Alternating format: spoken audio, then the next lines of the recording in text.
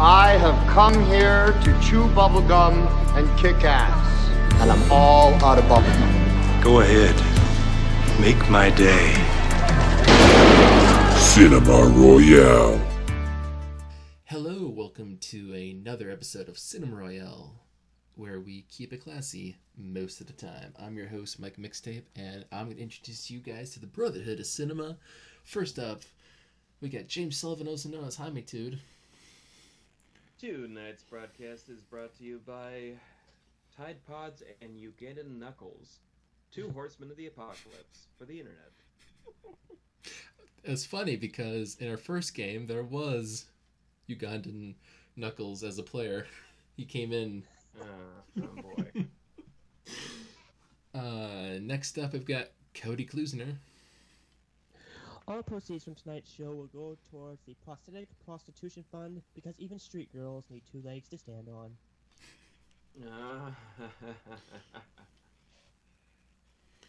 And last but not least, we have our favorite Andy Schneider. Greetings and salutations. I'm here to represent the foreign films, as that is my specialty.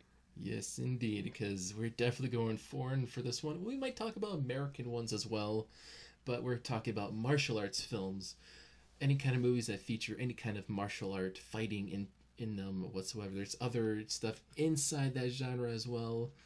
We're going to talk about that. It's going to be an open discussion, not selected films for this. We're just going to talk, actors, directors, films in general, anything that's cool, awesome in the genre. So, martial arts films is a unique genre of films, especially for us Americans, because we loved that shit back in the 70s. That's where all the craze was. I think it was in the 70s, if I'm not wrong.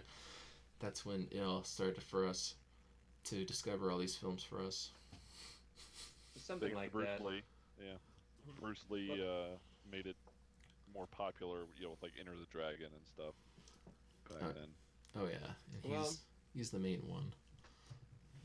there were a lot of factors leading up to the success of 70s martial arts, and when that took off, there was just a explosion of martial arts cinema. So much, in fact, that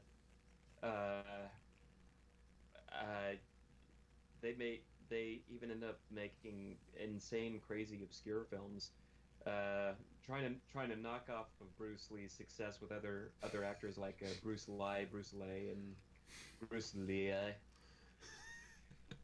But one of the interesting things that led to the success of martial arts cinema was, allegedly at least, and this is something that I learned back in school many years ago. So I actually kind of question it a little bit. It's debatable, but it also came up around the same time as blaxploitation cinema, which the idea of a lot of blaxploitation films was sticking it to the man, rising up and taking back. And in the case of martial arts cinema, one of the themes that they frequently focused on, and let's talk about Bruce Lee for a second, because obviously represent. Who here has seen The Chinese Connection? Yes, I've seen all of his main movies. Yeah, probably all of its spin-offs and various and whatnot. Basically, it's Bruce Lee playing a character taking revenge for his master's death in a Shenzhen, in a Japan-occupied China during World War II.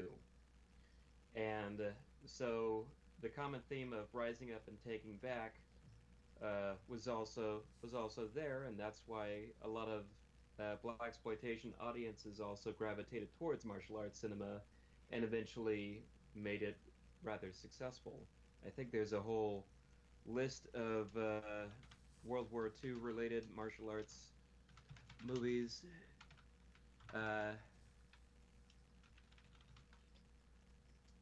so, oh yes, it's a trend to this day. You know, it movies like Ip Man apparently. Yep. Yep.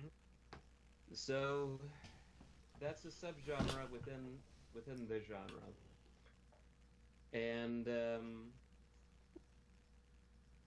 so Bruce Lee got his start off playing Kato on the Green Hornet show, and I believe it was Philip Tan who talked him into uh, making movies strictly for Chinese audiences, and that was really where his career kicked off. And so that's where we got movies like the Chinese Connection, Way of the Dragon, and The Big Boss, which which eventually once the once the popularity reached the States, Warner Brothers says, "Hey, let's make a movie with this guy. We'll call it Enter the Dragon," and it was kind of a big hit. Now we have all kinds of we have international demand for kung fu movies, and that leads to another Asian star to come about, who I think we has had a much longer, more successful career, arguably than Bruce Lee. He was a Well, stunt 'cause- double for Bruce Lee. Bruce Lee died. I mean, you know. Yeah. Yeah. Well, it. No, I wasn't talking about Jackie Chan. I was talking about Yuen Biao. Everybody knows that. Yeah, Yuen Biao. No, nobody here knows who that is except for maybe you and me. Yes. Educate us, wise masters. Educate us. I mean, I knew him most from teaming up with Jackie Chan and Sammo Hung. The three of them made a handful of movies in the 80s, I think it was. And Yuen Biao has done others, since then. And I haven't seen many of them, but, it's like the Wheels on Meals, which that is correct. I didn't misspeak. It is called Wheels on Meals. Yes.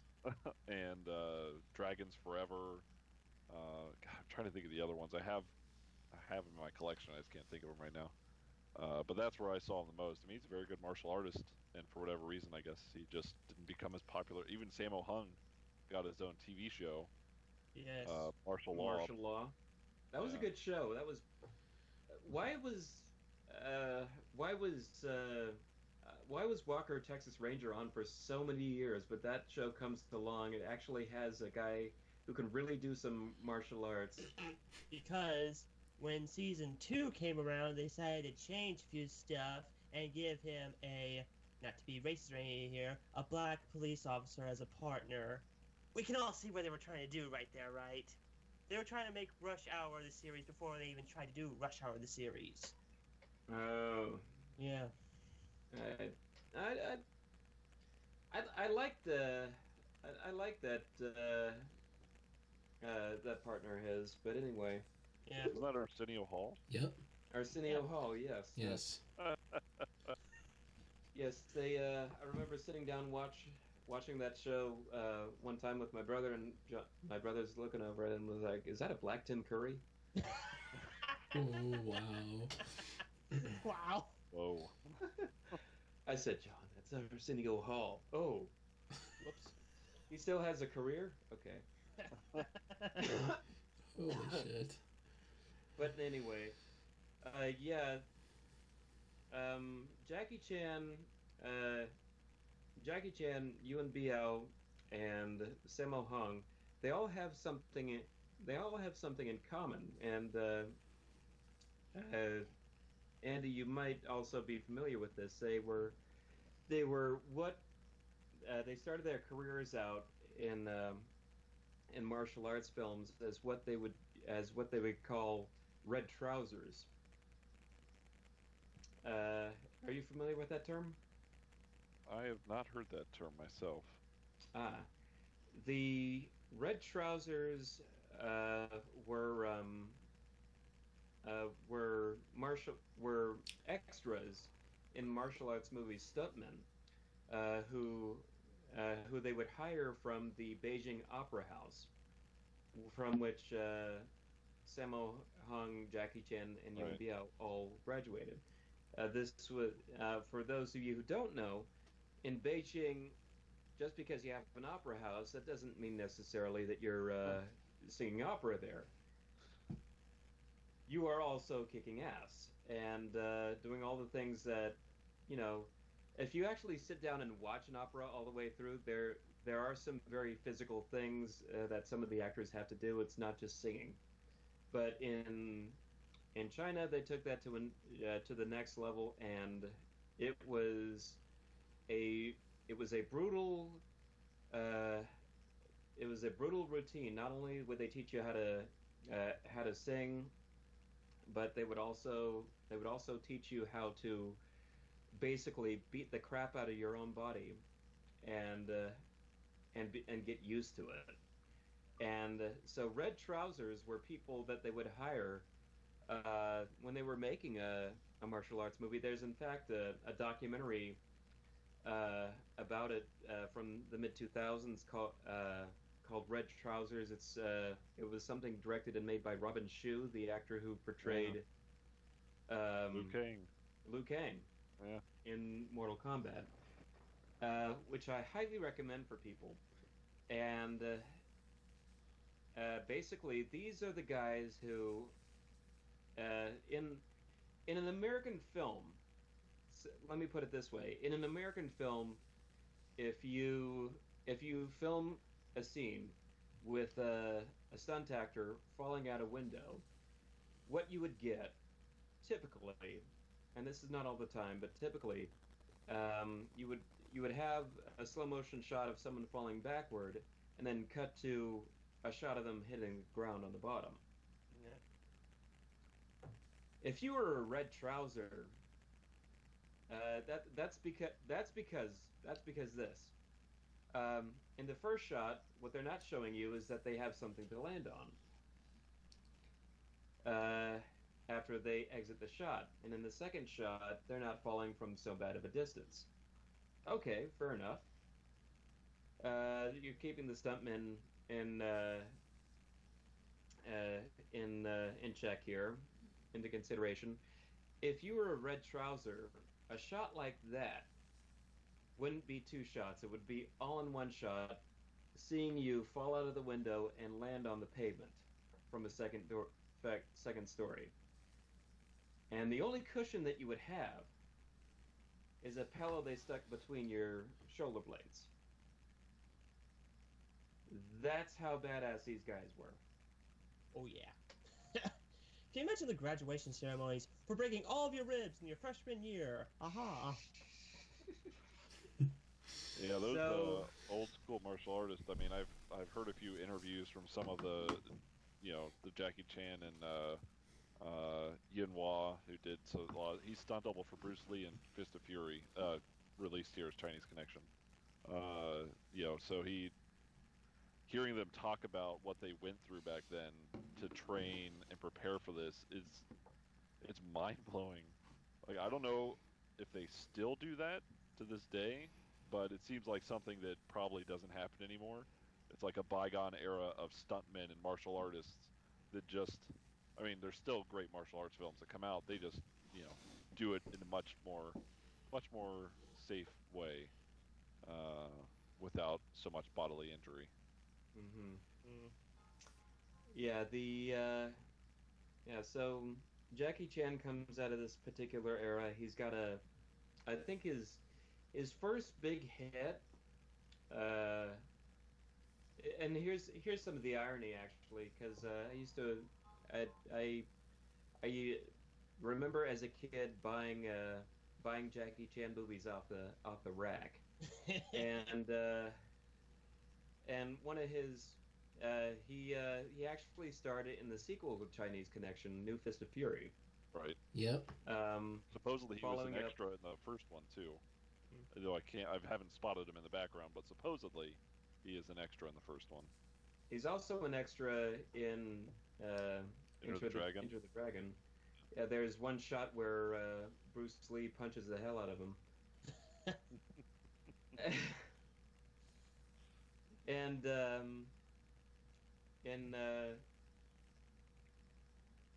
in this collection, you have that, but you also have his first big hit, I think, was Drunken Master, Yes. where he Yes. portrayed Wang Fei Hung, a character who A folk hero.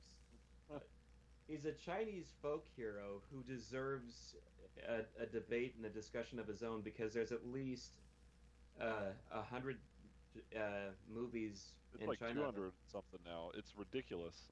There's Mhm. so many. Yes, and here's the thing, because Chinese cinema has such a Wang Fei Hung was an actual person, I believe, in Chinese Yep. history.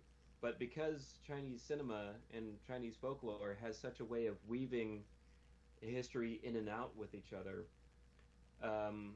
this is how they get away with having so many different movies about his life. None of which are actually, I'm guessing none of which are actually true. It's just, Yeah, probably not. Uh, I mean, inspired by actual events here and there, I'm sure, but for the most part, having watched, I don't even know, a dozen or so movies starring the character. Yes. They're all very different. I mean, the Jackie Chan take on Drunken Master and Legend of Drunken Master is so different than like Jet Li and Once Upon a Time in China. yes. So it's just very drastically different. But all great movies, by the way. All the Once Upon a Time in China and the Drunken Master movies, very good. And then the irony is that we have we once again come around to Sammo Hung and Around the World in 80 Days, playing Wang Fei Hung alongside Jackie Chan. It's funny. Yes. So yeah, at some point, everybody we mentioned in this podcast, maybe Bruce Lee even played Wang Fei Hung at some point, and we just don't know about. Maybe. But yes, the Once Upon a Time in China films. Actually, my favorite in that particular series is one that's more of an offshoot than a part of the canon.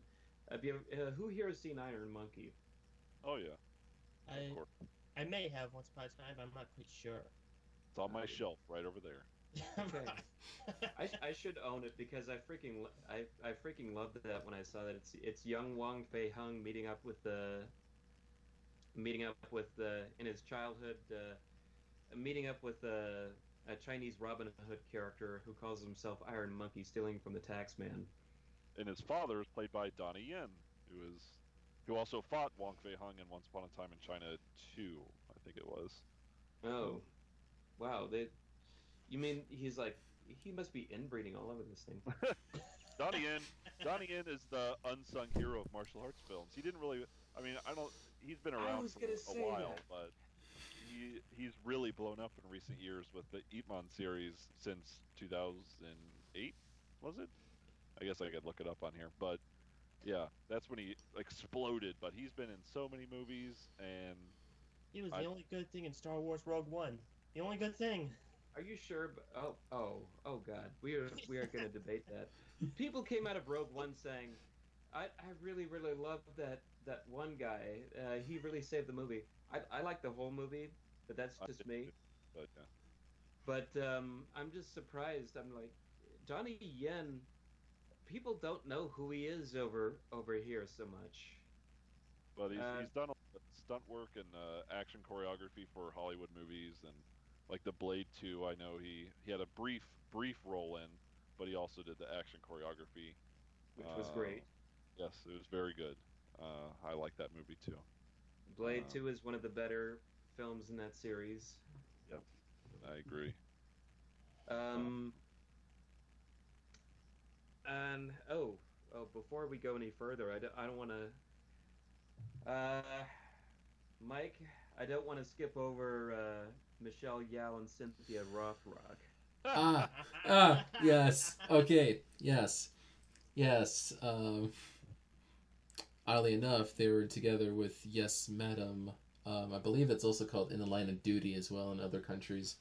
They were in together. It's also called Police Assassins. It has different names, but yeah, I actually that was my first foreign DVD I bought. Was that movie? Because I was like Michelle Yeoh and Cynthia Rothrock together. I was like, whoa, that's wicked, and it was pretty cool. I actually did see another Michelle Yeoh movie for this podcast as well, because she's amazing actually. And it's interesting because this one has multiple titles as well. The movie I watched was called Magnificent Warriors. I think it's also called, if I remember correctly, I don't know, but it's set during the 1930s, and it's the 1930s during the like Japan China kind of Japan taking over China war thing, and it's in the 1930s. She flies Another World War II sort of deal. yeah, so she's like a kind of like a spy, or adventurer, as they quote. It's kind of like Indiana Jones kind of feel to it.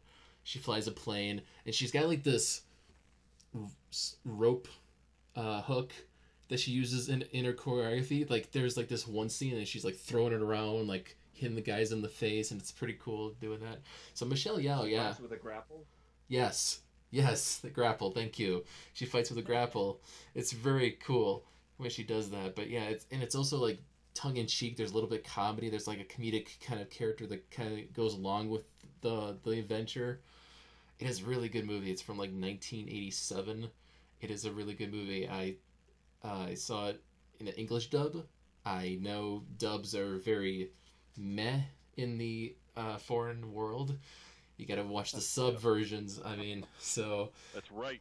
Watch subtitles, damn it. nobody watches the sub versions. But for me, especially in martial arts movies, the English dub is like infamous in a way because it makes it more like funny in a way because you kind of like the voices that the characters would come up with, or whoever does the English dub is kind of funny. Just watching the English dub version of it. Actually, yeah, I'm going to side. I'm going to sort of play devil's advocate here and say, yes, if you're in the mood to focus solely on the film, I say try and get a subbed version of the movie. If you're like me though, and you have to turn away and work on something else, or if you're just drifting off to sleep and you at least like to understand what the characters are saying, that's when the dubbed version comes in handy. But yeah. So I mean, it's the same way with anime as well. So it's just that's a big debate.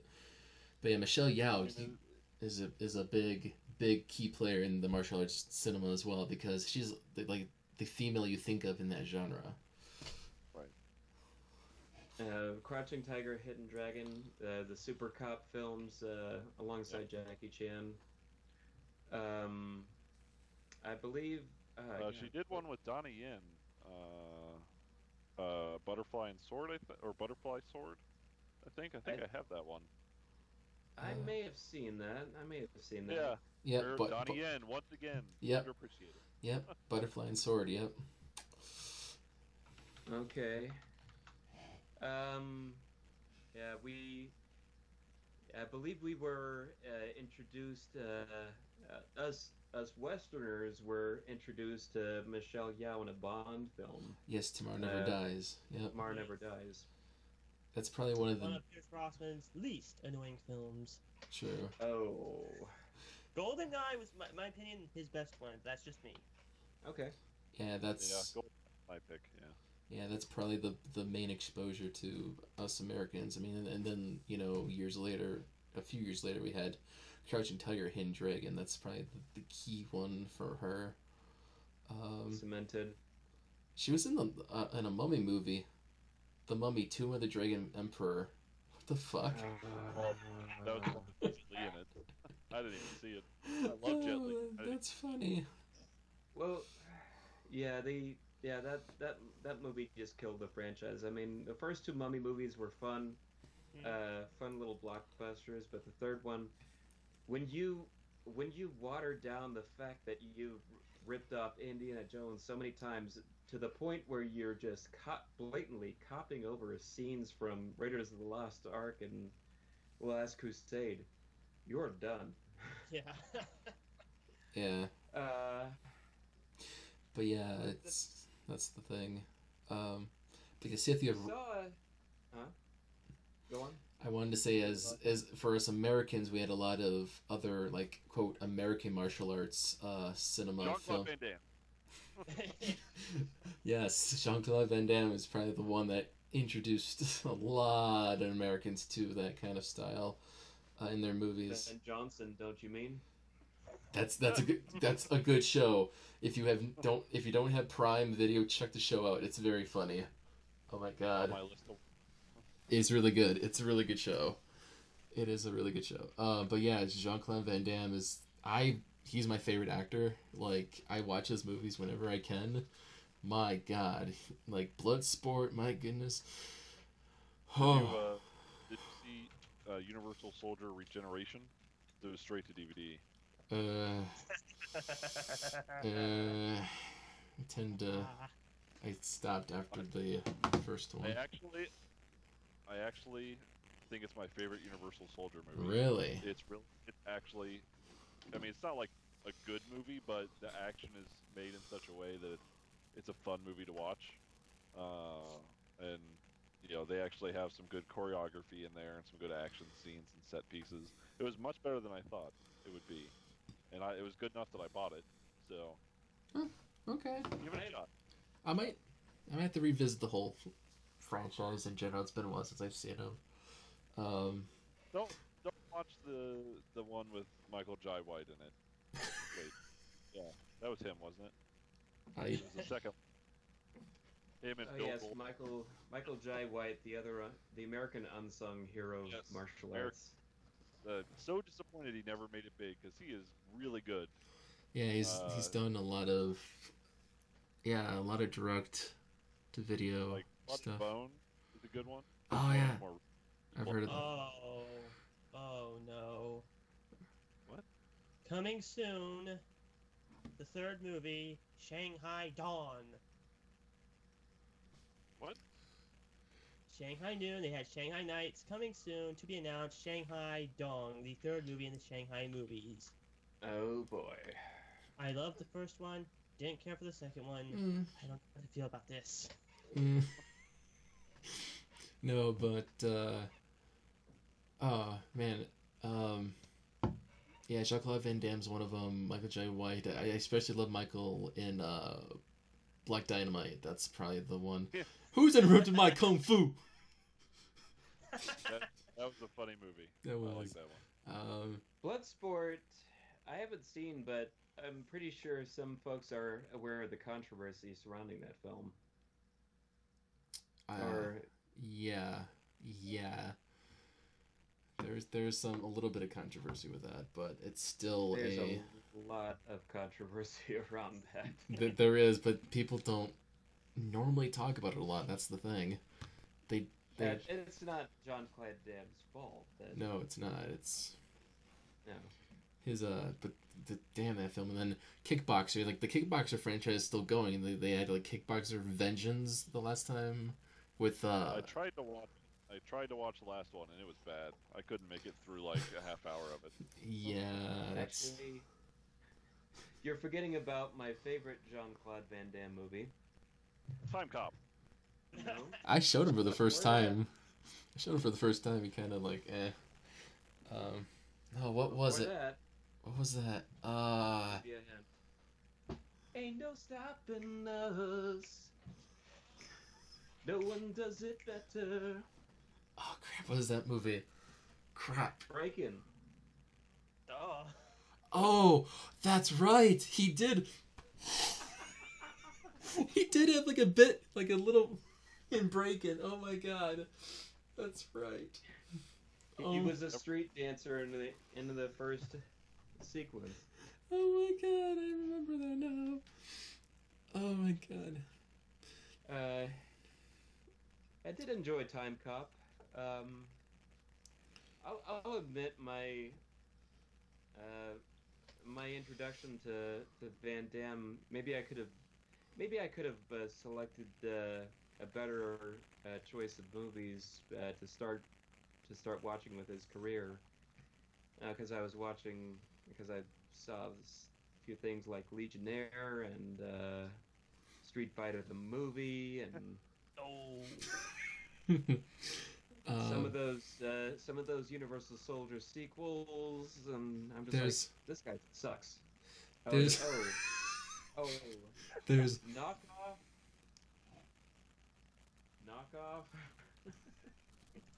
Where Rob Schneider puts up a better fight than he does. oh snap. No. That's sad. I mean, Jean-Claude was like probably my first introduction to like martial arts movies when I was a kid, to like Kickboxer and Bloodsport. Yeah. Same. And then from there was like the Mortal Kombat movie, which upped yes. the choreography a little Yep. bit. And so that was like, wow, this fighting is even like, I've never seen anything like this. And then, you know, Crouching Tiger and Matrix, and from there I ventured out to like Fist of Legend with Jet Li and Legend of Drunken Master with Jackie Chan. All these, I went to the foreign market and discovered what I've been missing all these years. Like, Jean-Claude, I still have this nostalgic connection to, but you know, he just doesn't hold a candle to those guys. True. Yeah, we did kind of have a second coming of the martial arts genre in the late '90s, and you just nailed every aspect of it right there, in terms of what brought it on. One, Jackie Chan becoming an international star during the time, and the other, The Matrix, which I still stand by saying it's a great fun little series. First one's a classic, but even though Keanu Reeves kind of put shame on himself with Master of Tai Chi or Tai Chi Man or what? Man of Tai Chi. Man of Tai Chi. That one. Yes, he destroyed all of his credibility in one fight sequence. But in all seriousness, the reason why films like The Matrix, and later, not too long afterward, Crouching Tiger, Hidden Dragon, were successful is not just because they were martial arts movies, but they were martial arts movies that introduced a lot of fantasy into the fighting aspect of itself. They they were the ones that said, hey, let's stick these guys on wires and launch them through the air, like Peter Pan. And I mean, that stuff's been was going on in China long before we in ever Hong Kong knew film. about it. Yeah, exactly. We never knew about it. We're like, what is this? But it's like, we've been doing this for years. You guys need to catch up over here. Yeah. I mean, we choreographed Jet Li with a fight sequence involving ladders. What have you done?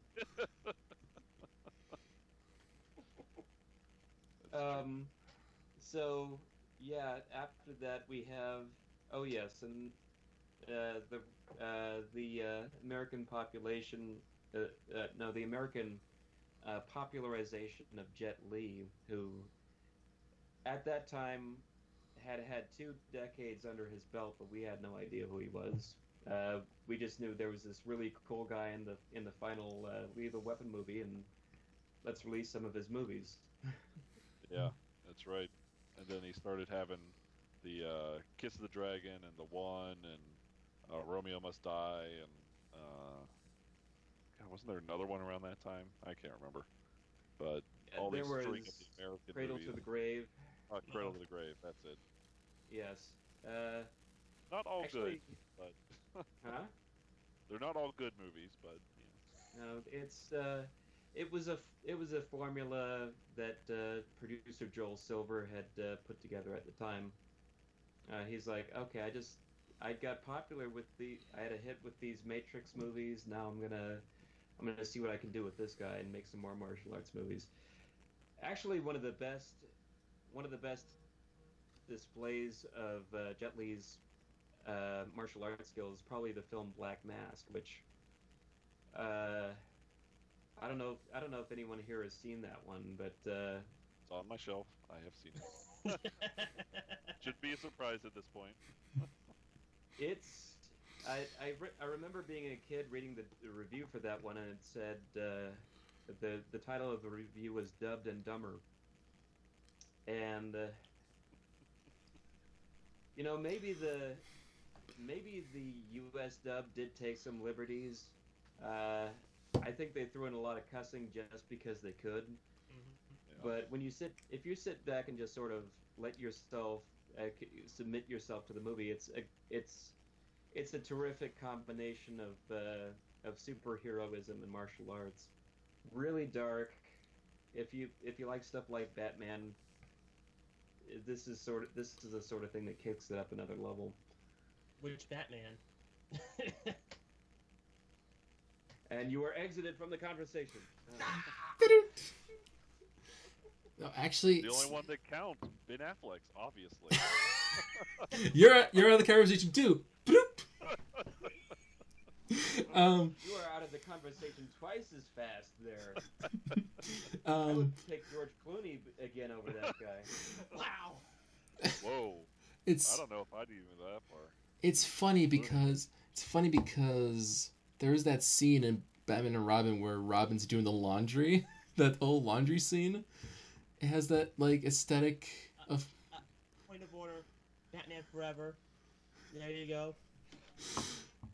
And now I'm going somewhere with this because I did find a movie that did have a laundryman doing martial arts and using laundry as the fighting style, and it I swear, I guess Batman and Robin did have influence because of that, because there's a movie, I can't remember the title of it now because it's a weird title, but it's from 1981 and I don't know what the cast, but it's just the guy's doing laundry and he's like taking the laundry and just taking the water out of it, just like Robin did in the Batman Robin movie. He's like he's like scrubbing out, like scrub, and when he's fighting at the end, he's like scrub, and he's like really rubbing hard on him, and he's like taking the hair. There's that one point in the movie where he's taking the hair, ripping the hair out of the guy's hair, just as they were fighting. He's ripping the hair out of the hair? I didn't know you could rip the hair out of your hair. It was so like Ancient martial arts technique. We shall extract a follicle from follicle. there's Radical do. it's also like in the movie too. It's there's a scene where there's a fight between two like dragons, like the dragon puppets. So the guys are doing the dragons that are fighting with each other in the dragon costumes. It was pretty cool. It's like there's like one dragon here and it's like dragon here. They're like kicking with each other. It was pretty cool. God, I can't remember the fucking title of that movie. I need to share that because it's a really good movie. It was very. I feel like I've seen that, but I cannot. I've seen so many It martial did- arts movies. That one is not sticking out, but it sounds familiar. It's because in the English dub they called the guy Peanut, which is weird. I think in the original movie it was called Mauser. God, what the hell is it called? Hold on, I can't think of it. It was different and unique. So I was watching that one. It was pretty cool. I think it's the same director. It's the same director. I looked this up. The same director did that one, and he actually directed the sequel to Hidden Dragon, Crouching Tiger, Sword of Destiny, same director. Then the Netflix-owned series, the sequel, I should say. Yun Wu Ping. So that guy's huge. Yeah. As a martial arts choreographer and director. Yeah. Stuntman. Actor. He's Yeah. done it all. Yeah, that's. He's the one with like the Crouching Tiger, the original, and the Matrix. Like that's where he became so popular. Yeah. It's actually talking about crap. What? I said 81, so that should pop up as a clue. I believe he was also the director of Drunken Master. I think you might be right. Let me take a look again.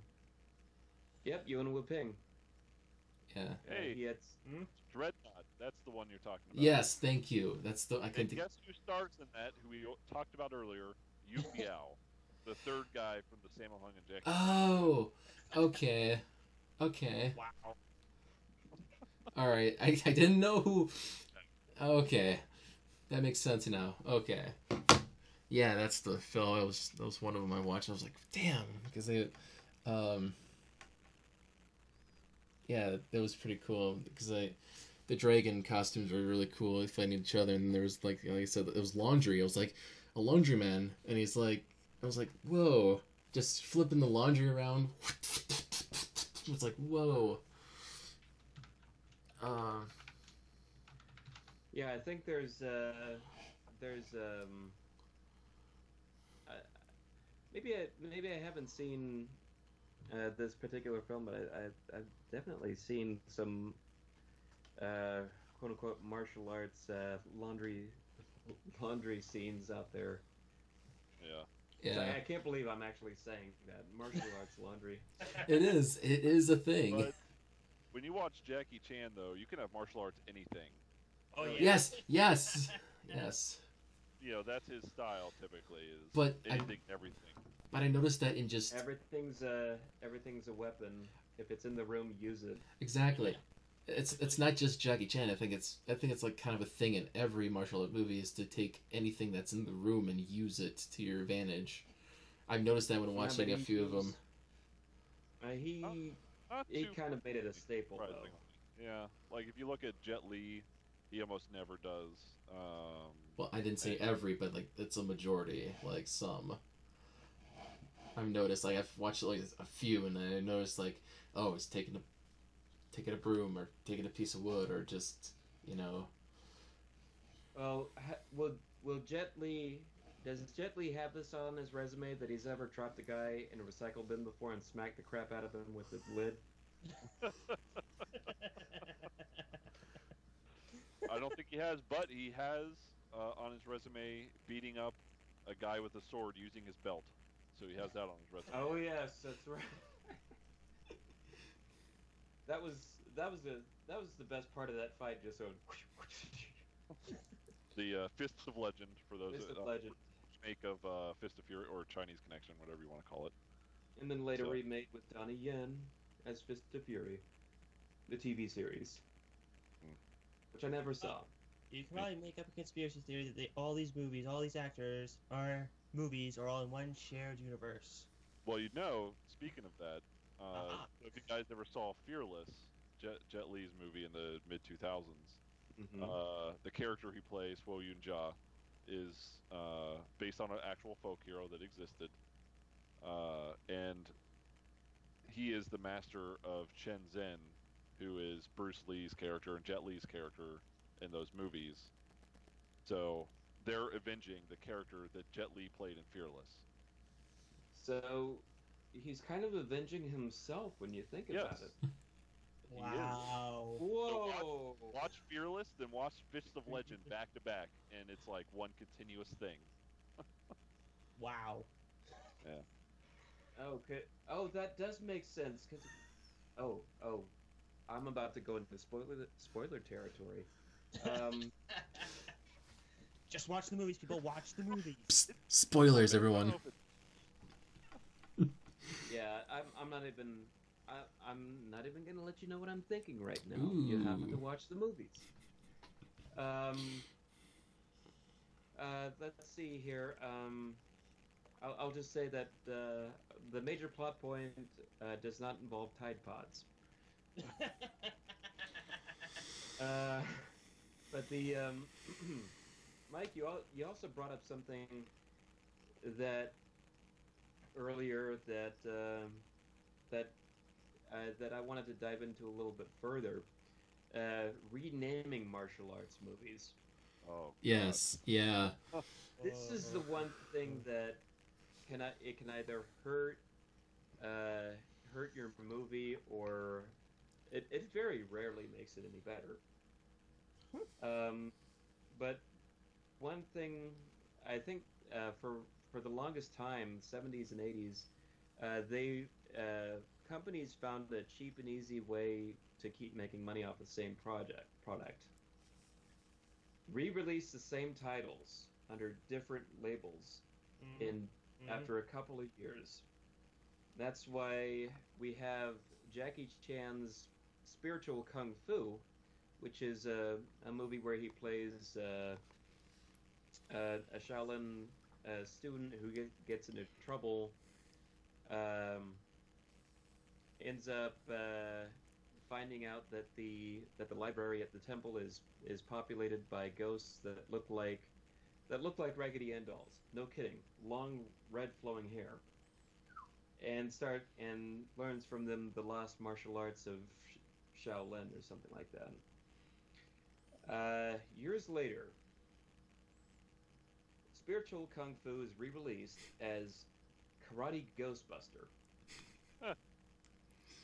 which makes absolutely no sense because it's not karate, it's kung fu, and two, he doesn't bust the ghosts. But guess what movie came out around that time that was popular in the U.S.? Wow. Platoon. Of course. Yeah, that's Actually, but I was mean, going to go for my science project, but whatever. the renaming also goes a little because I've noticed, I've said it a couple times, Fist of Fury, aka Chinese Connection. But so there's a lot of confusion with some of Bruce Lee's early movies, two of them to be specific. One being the Big Boss, that was released in the U.S. as Fist of Fury, and then Fist of Fury, which was released in the U.S. as Chinese Connection. And so it can get a little confusing when talking about those movies. If you say Fist of Fury, which one are you talking about? For no reason, they renamed it because why not?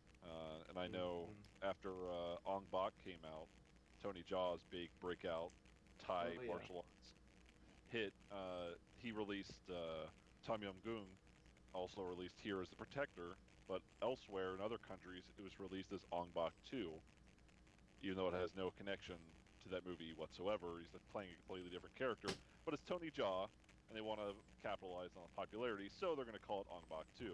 Mm-hmm. And then they made an Ong Bak 2 that doesn't really have anything to do with Ong Bak anyway, further capitalizing on the popularity of Ong Bak. I mean, it's really weird how some of that works out. Yeah, but we've gone on enough about Jackie Chan. Let's talk a little bit about Tony Jaa. Yes. Oh wait, Cody, you were gonna say something? Well, I was gonna continue on with that. So when it comes to renaming movies, or you could do like we did stateside and just edit the fuck out of them. Like with Jackie Chan's Police Story First Strike was released over here as Jackie Chan First Strike. It was released as its own movie, and it was edited the hell out of. I mean, I would say this right now. Watch the TV version because that actually has some of the deleted scenes worked in. Oh yeah,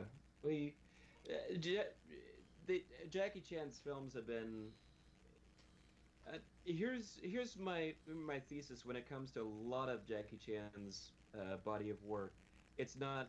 It's it the way that it's edited.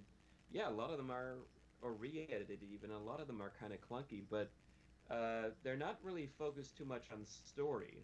They're focused on trying to put on a stunt show, and that's why you get a lot of enjoyment out of watching these guys do all these crazy stunts and martial arts with each other. But at the same time, you don't really you don't really feel much or get too much of an emotional connection with a lot of them. I think, and that's where some of them have not aged well. I still look back on movies with I'm gonna have to show you guys City Hunter one of these days. Have it. This guy is better than me. I downloaded all of my stuff. But anyway, but yeah. So, in terms of renaming, there's a really bad case of renaming that I was actually going to mention with one of Jackie Chan's earlier movies. When I got it on video cassette, it was called Snake Fist Fighter, but the more popularized cut of the movie is Master with Cracked Fingers.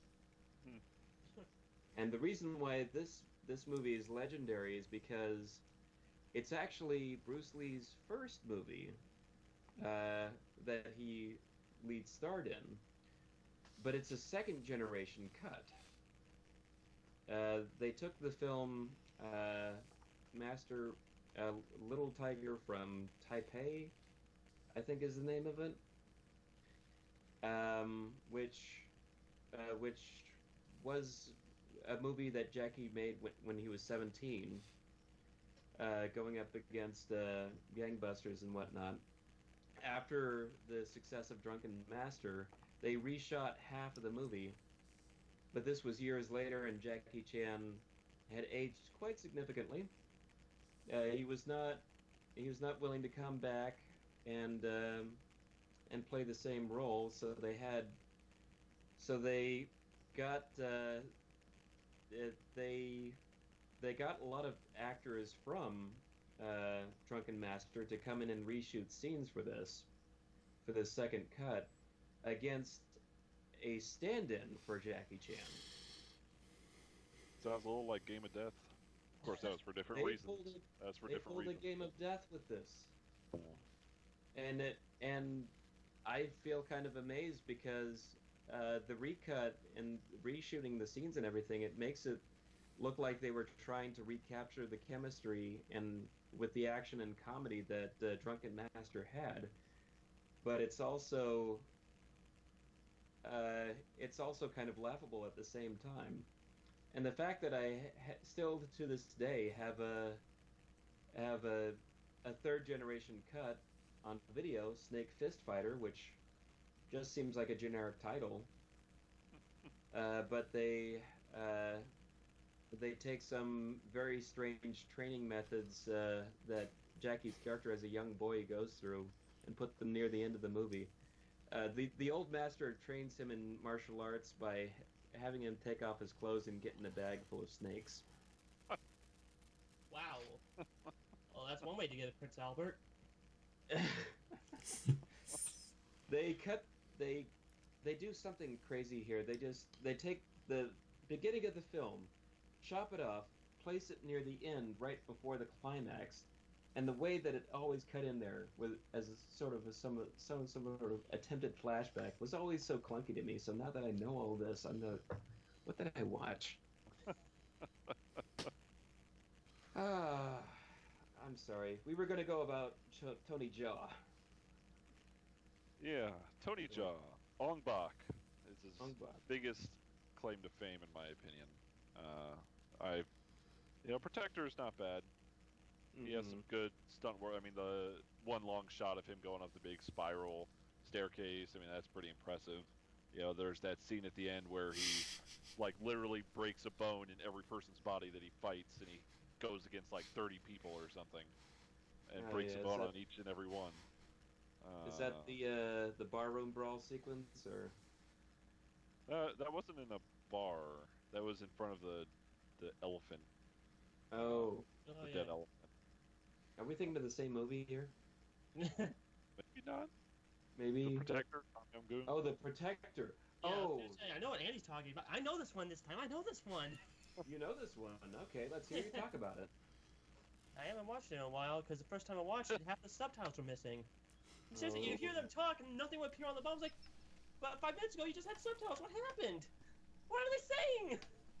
Still kick ass though. Still kick ass. Oh yeah, at a time when Jackie Chan and Jet Li are starting to show their age, I say that with the greatest respect because Jackie Chan is still body freaking sliding down the side of a mountain. Um, um, Tony Jaa is I guess the best way you could describe him is sort of a in the U.S. is sort of a starlet,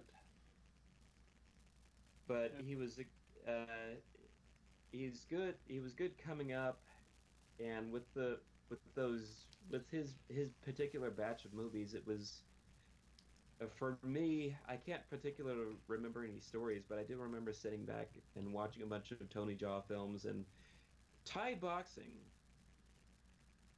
is another one of those cases of you just don't give a rip. If you will need uh, they they like to use their knees. They really Knees like and to use elbows. those knees and elbows. That's how they do it. They barely ever throw a full punch, but you will be surprised at how much strength is in this as opposed to this when you're in the right distance. And these guys will smack into each other just like crazy. Watching Tony Jaa's films, you'll see the stuff again where, like the early, it harkened back to the earlier days of the Red Trouser Beijing Opera House stuff, where you would see actual actors, actual martial artists doing their own fights, falling backward and hitting and smacking into a statue or something and literally getting the wind knocked out of them. These guys are all uh, Tony Jaa movies. He doesn't give a fuck. Just, He makes full contact in a lot of those hits, and you can tell. I mean, his elbow just connects, and you can see it connect. Or his knee, and the people falling, like you said. I mean, it's the one of those things you climax don't see very to often. the climax to Ong Bak 2, which I think I remember enjoying a little bit more than the first one for whatever reason. Um, yeah, that I'd forgotten any connection to the first Ong Bak. So anything you say about it having no connection, I'm just like whatever. Um, but I remember watching the climactic fight to that and just I don't wince too often while watching a movie without a good reason. This was a fight where it's like, ugh, these guys are really hurting each other. Yeah. I'm not a big fan of the Ong Bak sequels, but they do have good fights in them. That's for sure. Mhm. Yeah. Uh, I still also have yet to watch the Raid Redemption. So let's talk about those for a second, Ooh, because you want to talk you did about episodes on brutal. those. Yeah, I did a review. That was my very first DVD Shelf Foreign Flicks, was the Raid Redemption, because it and its sequel are like some of my favorite modern martial arts movies, along with Ip Man, uh, the Ip Mhm. Man films, and like Fist of Legend and Legend of Drunken Master. Movies from the last 20, 30 years being Mhm. modern. Um, but the Raid series, being the first like big martial arts movies to come out of Indonesia. Like, nobody has thought about Indonesia as filmmakers in the U.S. No, but Here apparently they even come, Uganda has their martial arts cinema. apparently. Though ironically, they're both directed by a Welshman, written and directed by a Welshman. The Oh Raid. wow. Yeah, this story being he was there to do a documentary on Salat, the martial arts style, and then he met the star of the two films, Iko Uwais. If I totally probably butchered his name, I don't know how to pronounce it. And then they made the film Morantau, which is really good. I think it's one of them that doesn't get seen as much as the Raid films. People don't talk about it as much. It's far less intense and brutal as the Raid films are. But Morantau, check it out. Check it out. I highly recommend. But the Raid films come along, and here you have this like return to Tony Jaa up the brutality of fight scenes a bit from where we had seen with the Jackie Chans and even Jet Li. Tony Jaa brought this full contact, and this looked hard and looked painful. And then the Raid comes along and talk about fighting during a movie. And you watch it and you're like, oh my god. I mean, it looks. You can tell that they use CGI enhancement sometimes, and whatnot. They do things. They're not actually hurting these people like that, but some of the stuff they pull off is brilliant. I mean, they are really good at what they do. At the Raid, I've only seen the first one. I'd say the best way to describe it is Indonesian Die Hard to a certain degree, because yeah, more or less. More or less. You got entire team of commandos trying to go in and do a drug bust, but everyone inside the building is loaded to the gills and not ready to let these guys out with their drug lords. So I remember watching that, and that was a vicious film. I had to sit back and sort of stomach it afterward, and I don't usually do that very often, but I remember feeling sorry specifically for the captain who got his nap snacked in that one part, and it was just the way that scene, the way that they build up to that, and the way that that's all executed, and the way he gets dragged out of there afterward. I was like, I didn't even know this guy very well, but that's mean. Don't do that.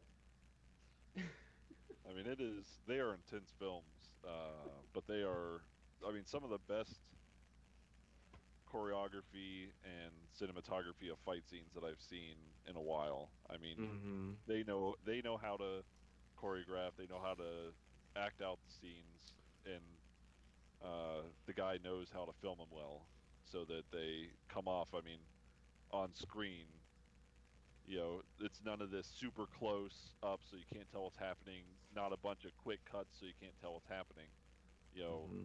He does some longer shots and faraway shots. I mean, you see it all. And I would love for him to make another one. They're supposedly making a third. Supposedly. Yeah, that's been in talks for years. And as last I heard, the writer and director, Gareth Evans, wanted to move on from that for a while, and now Iko Uwais, the star, is doing other projects as well. He's doing like a Triple Threat that's coming out, I think, this year with Michael Jai White and Scott Adkins, another underrepresented martial artist, and some other projects he's done. Headshot was one Indonesian film he did. But I honestly, I don't know if it's going to happen. Oh, we're really dipping into territory here. Iko Uwais, I'm looking out, but apparently he had a role in Star Wars: The Force Awakens. Yes. Yeah. J.J. Abrams liked the Raid, and so he cast him and the guy that he works with the most, Yayan. I can't pronounce the last name. But so in the Raid movie, he was the one that snapped the guy's neck. So those two are in like all the movies together, like Morantau, both Raid films, and they do the choreography together. So they were both in The Force Awakens, very briefly, but only because J.J. Abrams saw the Raid and liked it, and so brought him in for a little cameo. They didn't fight or anything, but they were there. And they're just there. They're cool. Yeah. Wasn't it like the was that scene? It was when Rey and Finn first meet with Han and Chewie, and then those two opposing gangs come on the ship, Yeah. And so one gang was, these white guys Yeah. with some accent, I can't remember which, and then the other one was the raid guys. Okay. I can say I remember that. So many And just to for make that movie. and just to make things even more confusing, I looked up the director. I took one look at the name Gareth Evans. I was like, wait a minute, the guy. Oh no, wait, I'm not thinking of Gareth Evans. I was thinking of Gareth Edwards. Wrong one. Wrong person. Wrong Gareth. Yeah. Wrong Gareth. The other film that I watched was actually Brandon Lee's first. Oh yeah. I watched Legacy of Rage. Oh, I haven't seen that one. Brandon Lee, I mean, son of Bruce Lee, he does a good job. He's most famous for The Crow, obviously, which but he also did like a buddy cop. Showdown in Little Tokyo. Yeah, yep, with Duff Lundgren. Yep. He also did Rapid Fire, but yeah, his first movie he ever did was Legacy of Rage, and it features very little martial arts, but when you see him do martial arts, it is amazing. He does actually implicate items, like there's an alley scene, he picks up like trash can lids and throws them at the guys. It's pretty funny. But basically, it's a revenge kind of story, obviously, because most martial art movies are about revenge kind of stories, like something happened and then they have to go back for revenge. The acting is top notch, even though I watched the English dub, of it. So it was his only Hong Kong movie that he did before coming to the U.S. for stuff. It's pretty decent stuff with that. He for television his first TV movie they did was Kung Fu the movie, which would be the movie that was a sequel to the Kung Fu series from the 70s. With Kwai Jung Kang. Yeah. And David Carradine playing a Chinese guy. Yes. He's a dancer, not a. Oh. They wanted Bruce Lee for that role, right? Yeah. And a year later, they actually filmed the pilot for Kung Fu: The Next Generation, so he would have had a bit part in that, but didn't go that far. So. Yeah. Brandon Lee, he's a guy. If he hadn't had his accident on set, he could have gone to do a whole lot more. I mean, hell, he could have made the Crow sequels better than. I like the Crow 3 Salvation, but when you get to Edward Furlong, you're going down the Hollywood list there. Oh my god. Oh. If you have Edward Furlong going, "Quote the Raven nevermore, motherfucker." Like, really? That's a line in the movie. That's a line in the fourth Crow movie. I couldn't believe it. I opted not to see that one. No, just stay away. They don't know. God. They don't know how to fight. They don't know how to shoot fights. But yes, the third one, Eric Mabius and Kirsten Dunst. It ended up being the first in the series to go directly to video, but it doesn't feel like a direct-to-video movie, especially during that time period where everything, if it went to video, it had to be cheap. No, Right. this had a budget behind it, and people who were dead serious about not making a Crow sequel that felt and played out like a music video. I don't know about that, but I am dreading the sequel. I mean, not the sequel, but the remake. Oh boy, Yep. they're remaking that. Yeah, with Jason Momoa. They're getting Aquaman to play that main dude.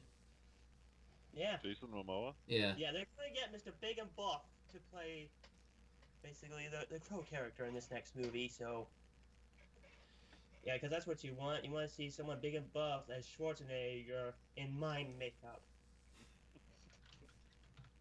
I don't know. I didn't see Justice League. How are his fight scenes? I don't care. I opt not to see any more DC movies. Thank you very much. Okay, fair enough. I mean, he can do fight scenes. I've seen him in other. He has the athleticism to be able to do it. Say, have you been watching Games of Thrones then? Well, I mean, yeah, I watched Game of Thrones. Yes, I Yes. do. But also Stargate Atlantis, where I first saw him. Oh, that's right. That's right. They're gonna some fight there too.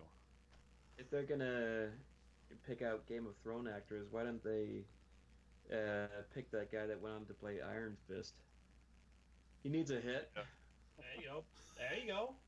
Finn Jones. Finn something rather. That's the one good thing I can really say about those series that series and why I kept watching it was just the fight scenes were amazing. But yeah, uh, I'll wait and see what they do with to see if we get a trailer for the Crow movie before I pass judgment. Here's something I came across. Oh boy. And this goes back to a previous episode that we talked about. Was I part of this episode? No, this was the BC era before Cody. There. That's beautiful. Thank you for Well, then I that. don't care. I don't care. BC era. That's awesome. One of the movies that Brandon Lee was scheduled to do at one point was a script called Simon Says. Oh, that would have been Die Hard with a Vengeance. Which eventually became Die Hard with a Vengeance. Huh. Well, what part was he to play? He was going to play the part that eventually John McClane was written into. Oh, Yeah, hero. Yeah, hero. Oh. Now I'm kind of conflicted because that's actually my favorite Die Hard movie, apart from the first one. It's the only good sequel. Mm-hmm. Oh, speaking of unsung heroes of martial arts, here's a name I almost passed up here, Mark Dacascos. Mark Dacascos, yeah. Watch him in Brotherhood of the Wolf. Actually, the reason why I consider him particularly unsung is, yeah, it's amazing that around the time Double Dragon comes out, that's one of the most panned films of his career. One of the most panned films of video games ever made. He actually does another movie around the same time that nobody heard of called Only the Strong, which highlighted Capoeira. Capoeira, Dangerous Minds with Capoeira, more or less. Dangerous Minds with Capoeira. He's a school teacher that teaches all these punk kids order and discipline by teaching them how to fight. Yep. Which makes sense.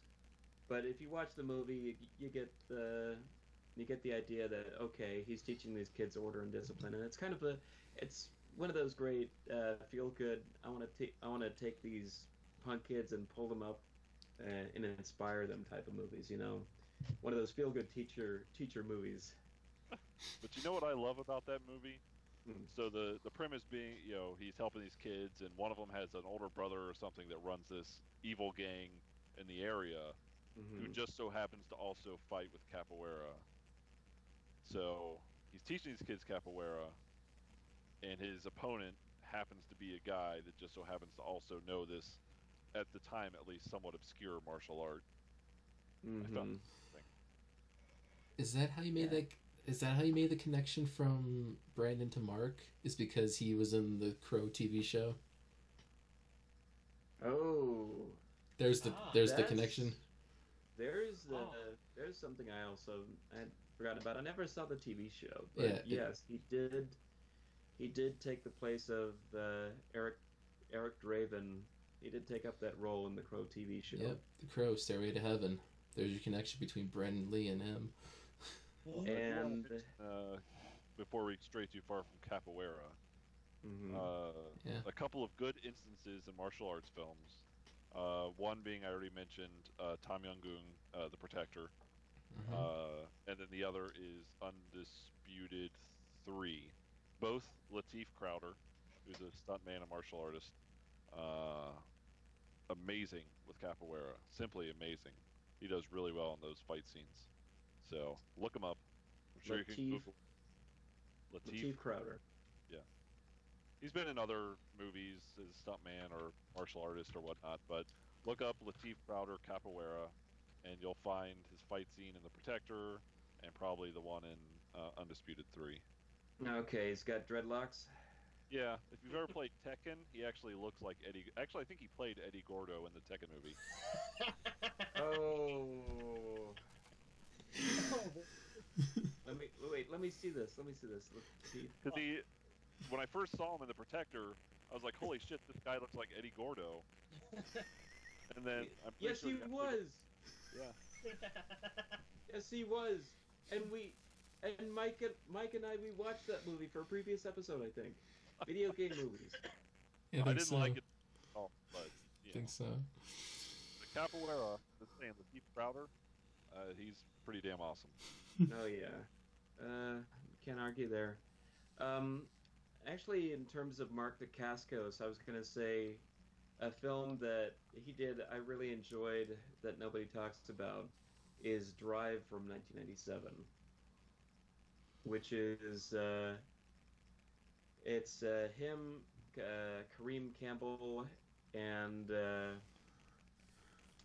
also what's her name? Let's see, Mark.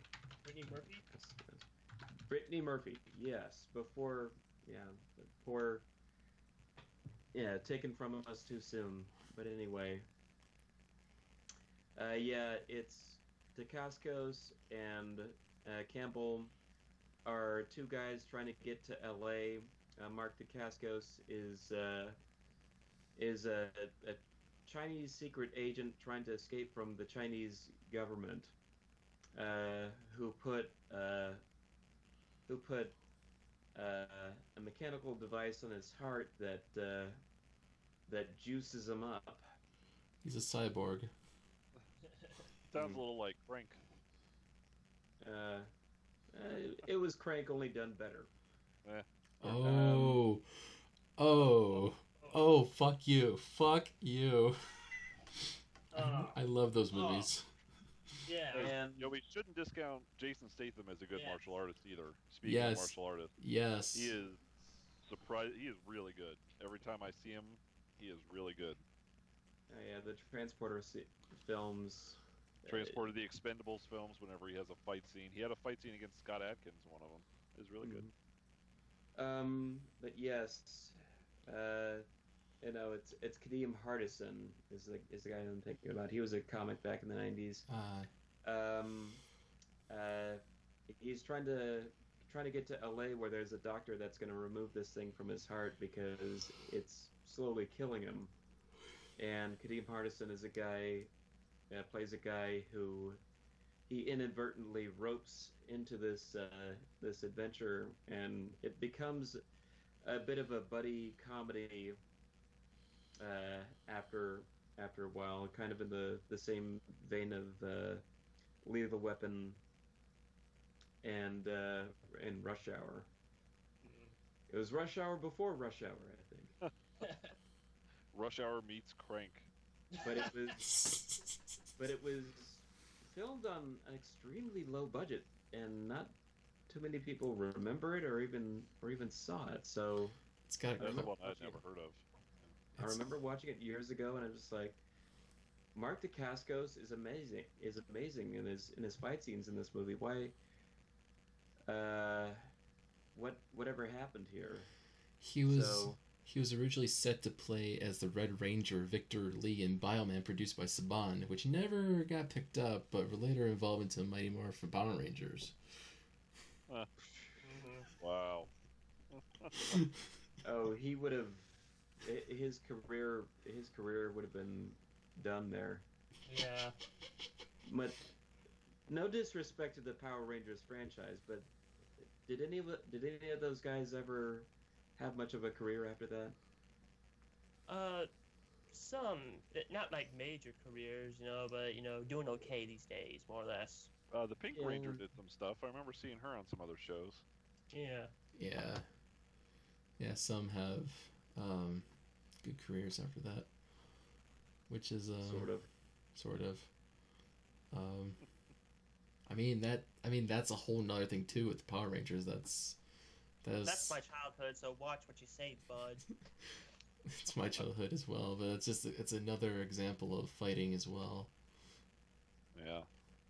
It's another example of borrowing fighting from another country to try and make your own show. Only, That is a only very good for, example. only for like the first 2 seasons at most. Then they had to change series, which they started all over again with borrowing footage. And then they were just copying from other TV shows again with similar wardrobes. So Yeah. Yep. they found a way to keep it going. I've actually started looking into the original Super Sentai series. Good stuff. I will say this: Super Sentai kicks Power Rangers' ass. I will say that right now. Really, you don't say. I didn't know that.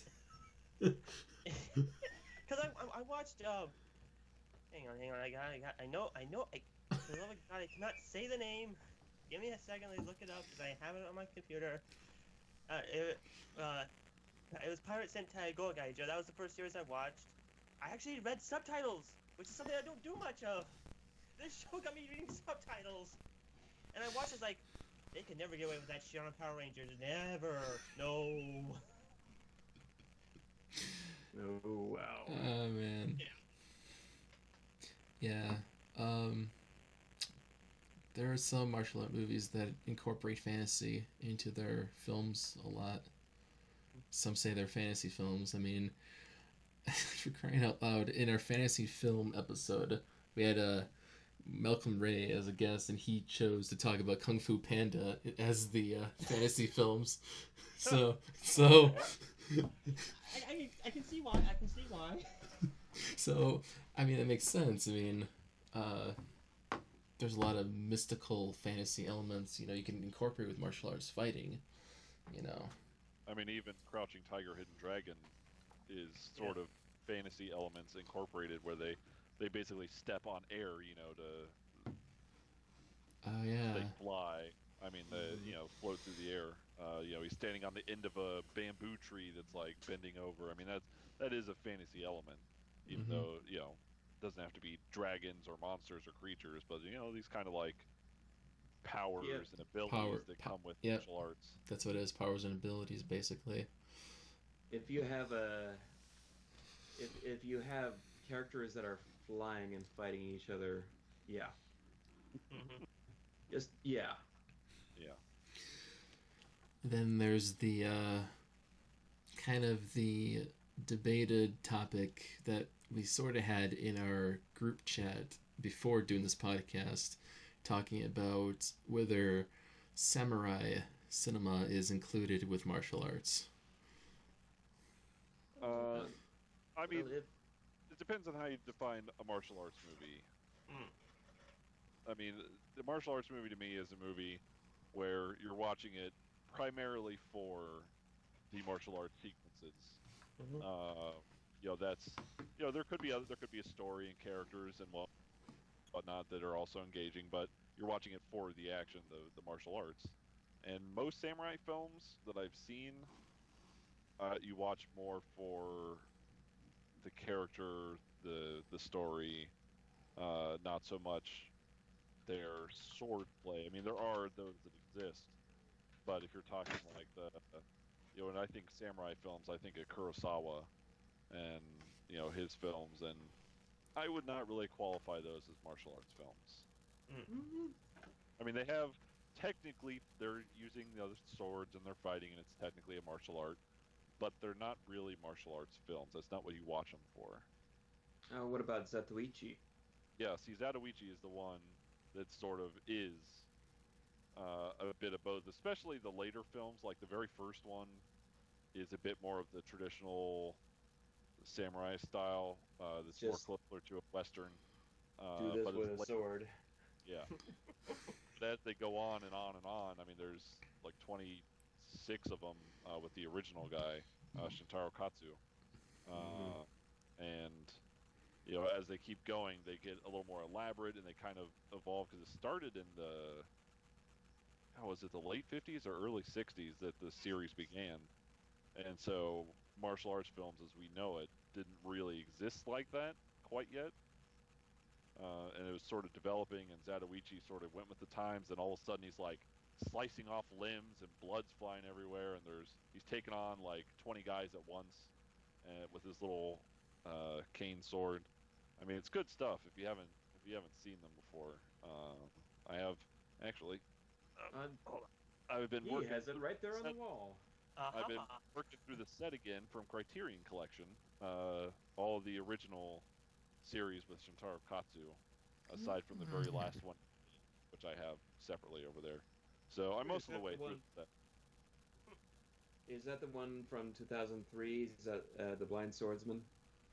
No, that's the remake from Beat Takashi, or Takashi Kitaro. Takeshi Kitano. Kitano, yeah. That's he what also beat Takashi. But yeah, so that was a remake. But there was one in 80 something. It was Shintaro Katsu's last one, and he did it like a decade after the previous one. But during the span of that time, he did a Zatoichi TV show.